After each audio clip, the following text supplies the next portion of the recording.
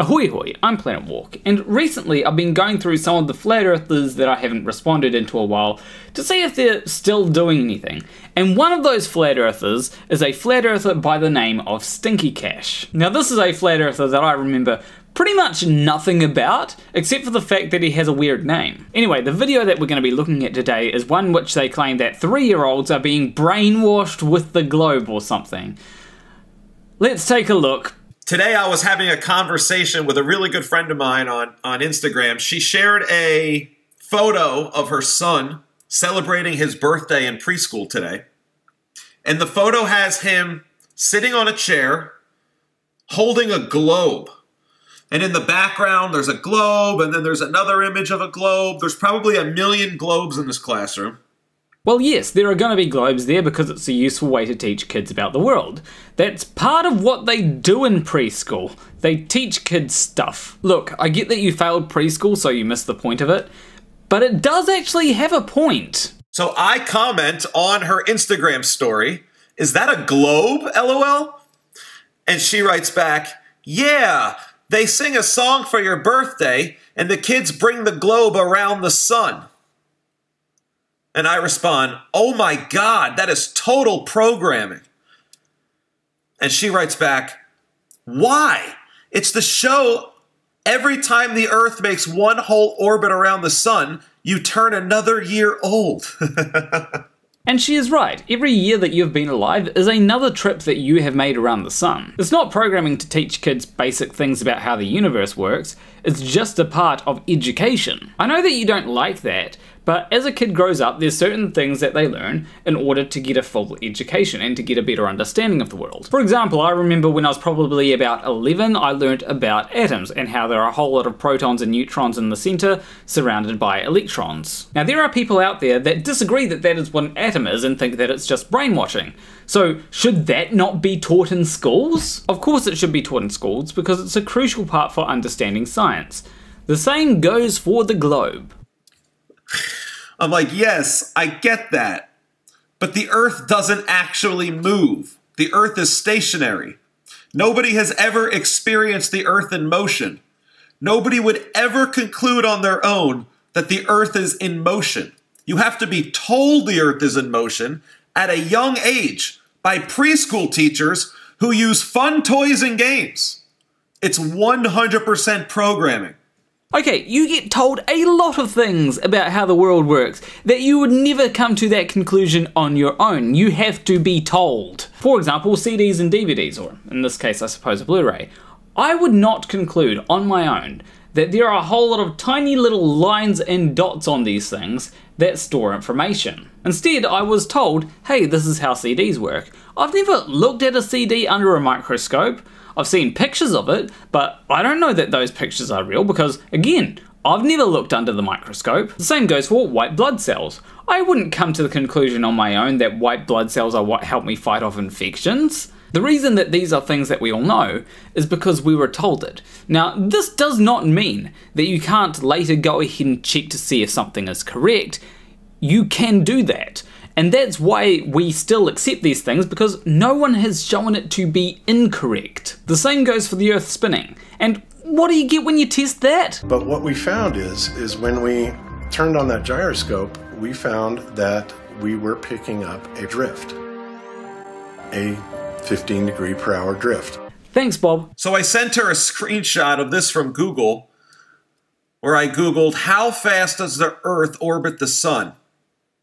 And now their answer says 67,000 miles per hour. It didn't always say that, but they did keep the 18.5 miles per second down here. The problem is 18.5 miles per second does not actually equal 67,000 miles per hour. If you multiply 18.5 miles per second times 60 to get miles per minute, and then multiply that again by 60 to get miles per hour, it's 66,600 miles per hour. They hid their 666 in the numbers. Okay, this flat earther is actually making a really good argument here for why you should pay attention in school. You see, I was taught in school the concept of significant figures.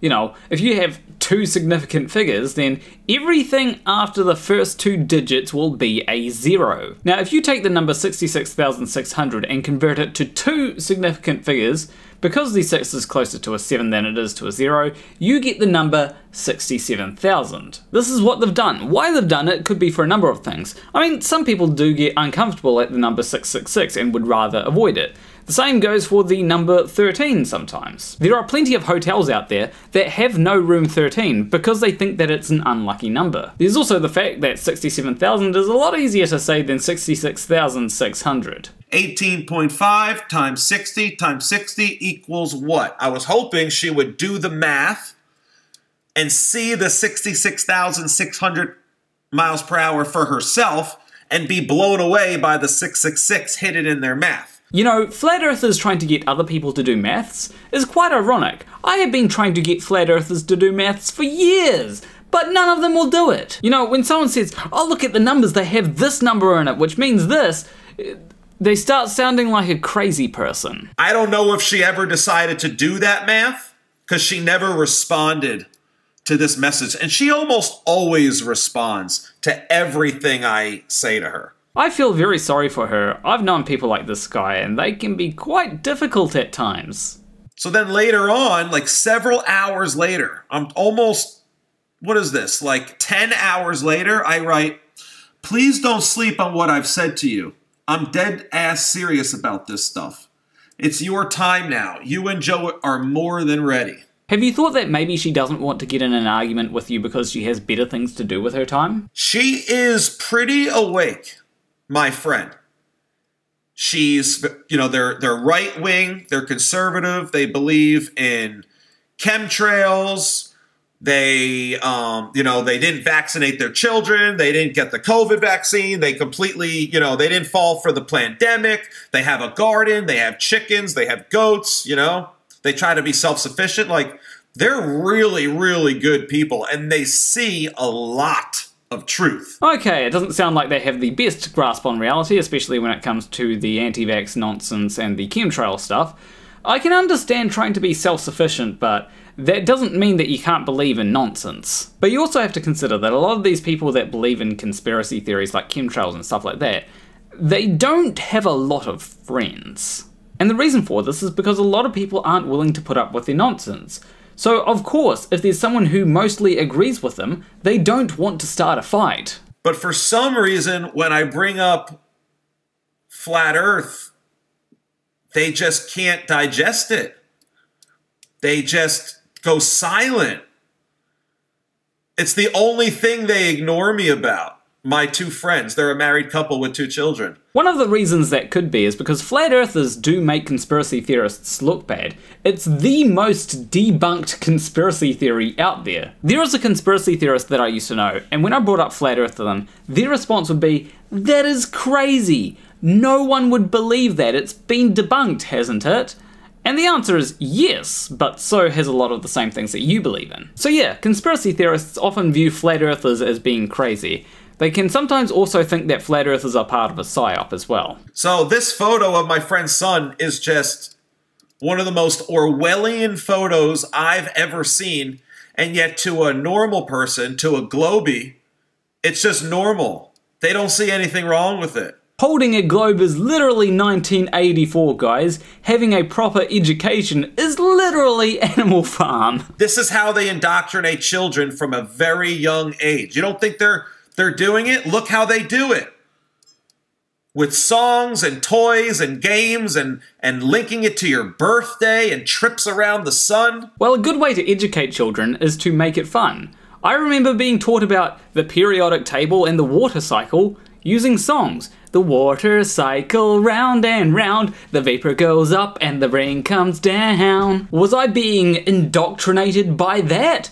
No, I was just being taught how the world works. But the ironic thing is that the one thing that I would argue is indoctrination, he would probably disagree with, and that is Bible studies for kids. I remember getting these books that were very colourful, filled with butterflies, bunnies and flowers, that would tell us that you can get to heaven if you just believe in Jesus. Now, the difference between being taught that a particular religion is true versus being taught that the earth is a globe is that one of those two things is useful for other things. You see, if you want to go into something like surveying, engineering, or even into the Navy, you have to know that the Earth is a globe to do those things. Whereas when it comes to believing a particular religion, the only thing that really involves that is becoming a priest or a preacher. Now you might argue, what about scholars of religion? Well, in that instance, you would only need to know about the religions, not believe in the religions to do that. In which case you can be taught about a particular religion in the same way that you're taught about myths and legends. You're told about them, but you're not told that they are true. Anyway, that was a bit of a tangent. Let's get back to what Stinky Cash was saying. Guys, we have to protect these children from the lies. We're never gonna break free. We're never gonna defeat the enemy unless we protect our children from the lies. We have to raise the next generation in truth. And we need to protect them from all the poisons of the world. I think you're being a little bit overdramatic there, Stinky Cash. You're wanting to protect them from knowing that Earth is a globe. Something that Earth is. You know that when a baby's born, the first thing they want to do is inject it with a shot of vitamin K. Toxic. Then they want to give it a shot for hepatitis B. Toxic. Then they want to circumcise the baby. Toxic. So I hadn't heard about vitamin K shots until now, but they actually seem like a good idea.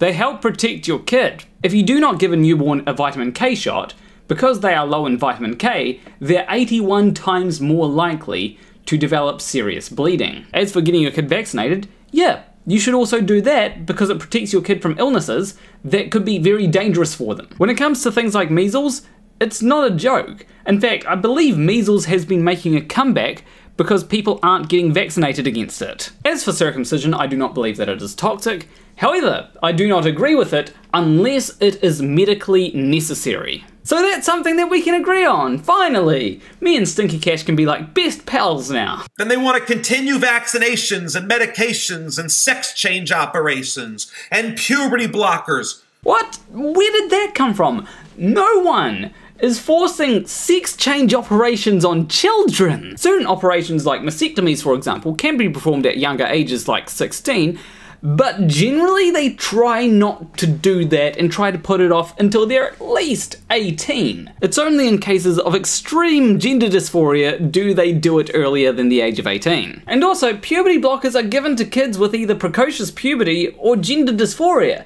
Not to everyone. Me thinks you've been smoking a little bit too much of the Tucker Carlson. Put it down for a second, please. We have to protect the children, guys. They're the future. I know that's kind of cliche, but imagine a future where all these children are just brainwashed zombies because we didn't do what was necessary to protect them from the lies.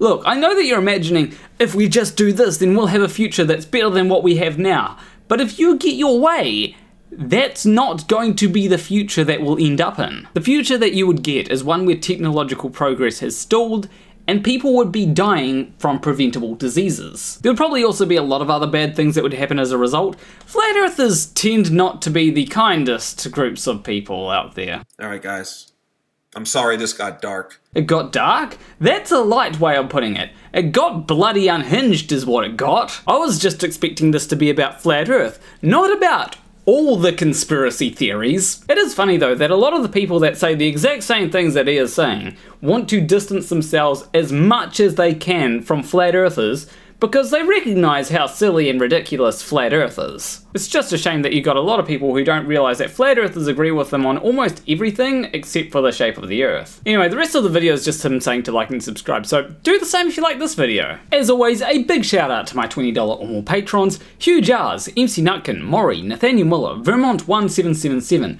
Tony C, Rosyna Keller, Wolfie, KidVicious, Sacha Campbell, definitely not NASA, Craig D'Amelio, Richard M Chapman, and Sain't. If you want to support me financially, you can do so on Patreon. There should be a link over there. But anyway, I will see you in the next video. Between you and me, thank you for watching.